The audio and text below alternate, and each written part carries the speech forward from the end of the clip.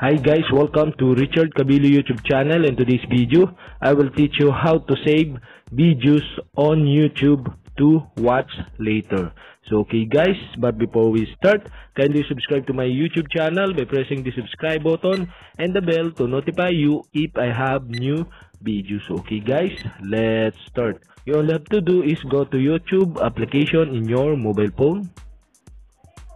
You all have to do is search the video you want to save to your watch later. So, okay?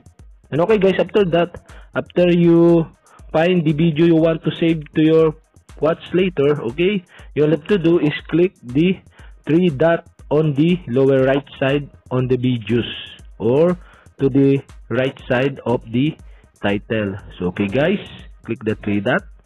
And okay guys, the pop-up will show, and okay, you can see the save to watch later.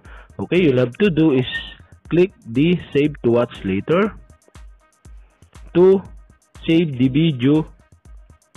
And okay guys, to see the video you save on your watch later, okay, you'll have to do is go to library on the lower right side on your screen. Okay, click this.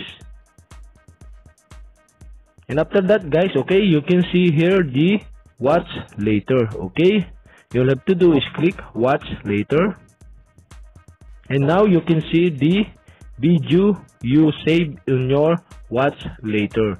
So okay guys, we have successfully saved the video on your watch later.